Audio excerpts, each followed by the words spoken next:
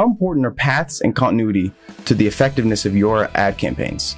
How important do you think it actually is in terms of conversion to have a streamlined process set up so when you run your ads, the path to persuasion, the path to purchase makes a lot of sense for that consumer?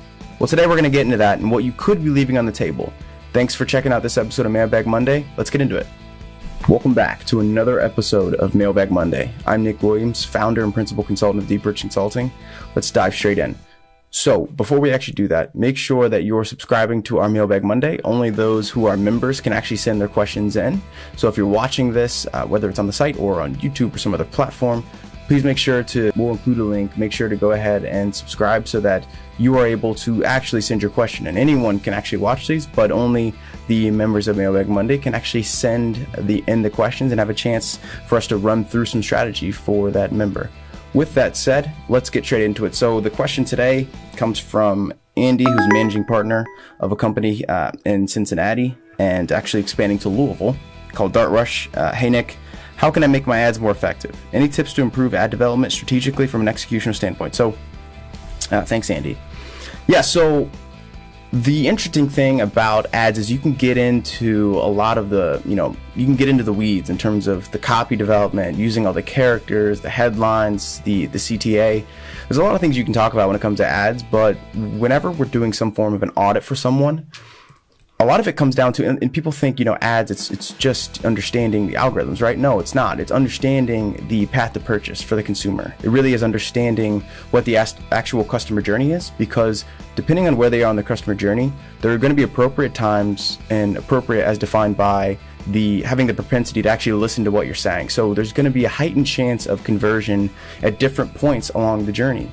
For instance, someone who is just now becoming familiarized with your brand is not ready to purchase. So hitting them with ad copy that is highly targeted towards making an actual conversion as it relates to dollars and cents, it's not going to make sense. You need to be building trust. So depending on where you are in the actual journey, that's really going to change the message you send to them. So understanding the journey is actually usually the main part that drives the best ads we've seen, and that's how we develop ads. It's not simple as just making ads. We don't do that. We start from the consumer. We start how they actually purchase and how they get to the ultimate conclusion, which for you is an actual advocate, not just a consumer that's transactional. So that's the goal of ads. And with that said, in order to build a more effective process, a more streamlined execution, as you talk about the strategic execution, yes, our number one thing, the number one takeaway you're going to take from this video is continuity. So we want to talk about continuity in terms of more of like an analogy as it relates to racing. So one thing we like to explain to people is your continuity is a lot like your slipstream. So whether you're an IndyCar fan, NASCAR fan, F1 fan, like I am, which I will work in any chance I get to talk about F1. But the slipstream is a very important process, this idea of slipstream and dirty air. So, and we'll actually map it out so that way it makes a little bit more sense. But for now, let's just talk the analogy at a high level. How it goes is when you're going down a straightaway, and you've seen it, people will follow someone closely. The reason someone's able to gain on someone else, and you could see it whether in the Tour de France, anything with racing competitively, you actually can drive a lot faster aerodynamically when you're right behind someone in the slipstream.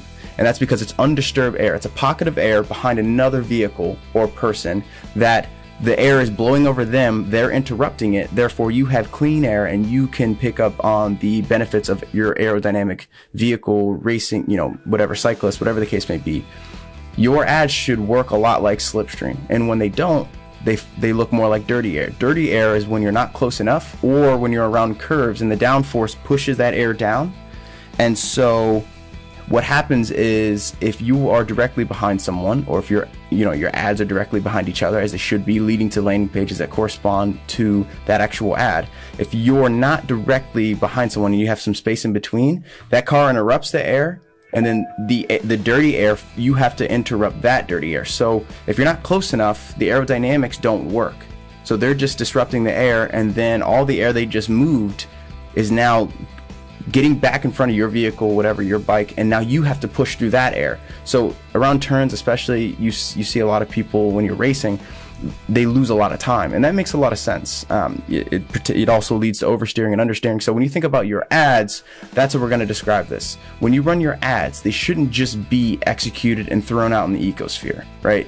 So when you run your ads, and we actually, Andy, we took a look at your situation uniquely. So one thing we're gonna look at is, and actually map out for you, is a problem we think that can be addressed, and it might make sense for other people to see as well. So we noticed that when you run your ads, it's not necessarily targeted. So it looks like you're trying to hit people in your new launch city, so Louisville, but people in Cincinnati are still seeing your ad because that's where the main base of your business is. That's not necessarily the most optimized way to do that. You should be targeting your audience so that your ads can enter that slipstream. So if you're sending a Facebook ad, let's draw it out. You've got your Facebook ad right here. Now this is going to be your paid ad channel. Doesn't have to be Facebook. This is your paid ad channel. So next, when this goes out, instead of just sending this to anyone, you need to be sending this to very targeted people that are in line with the objective you're trying to accomplish. So you're trying to build out Louisville, so these should be people that live in Louisville.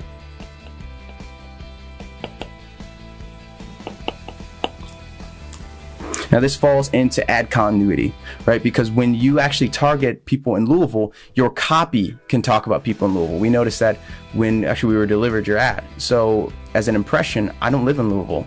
You have Louisville that's clearly targeted for. I immediately say, no, not for me. Wasted impression.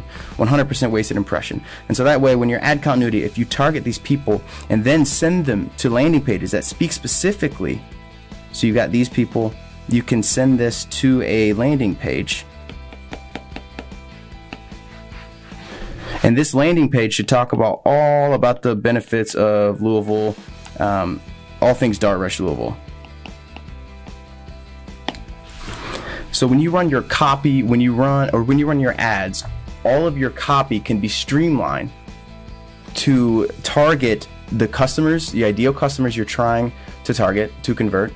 It can also speak to the messages. So if this is a new launch, you need to find out, is this new to Louisville? And if so, your copy changes. If there are competitors that are already in the area, you don't need to educate your audience about what this actually is. So you have to understand what is the journey of the people you're trying to target. And then you have to make sure that your ad execution, you're focusing on continuity. And so don't just run your ads and boost posts. Run your ads, tailor your copy, and send them to landing pages that speak specifically to that ad.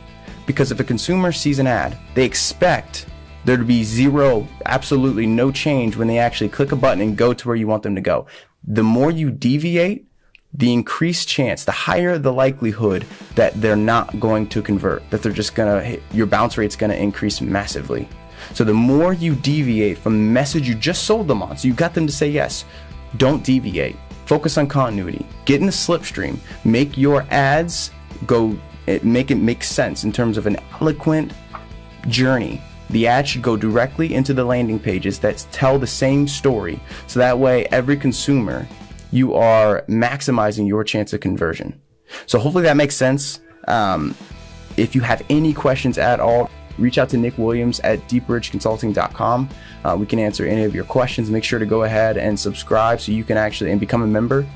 Go to the site and become a member so you can actually ask for questions and get stuff like this. We're going to follow up and make sure that Andy here gets what he needs, but that's the benefit of joining. So thanks for checking this out, and we will see you, if not next Monday for Mailbag Monday, but also check out our Whiteboard Wednesday and Funnel Friday. It's a similar concept, but how we actually work through this and the actual things we talk about are slightly different. So check those things out, and we'll see you soon. Thanks.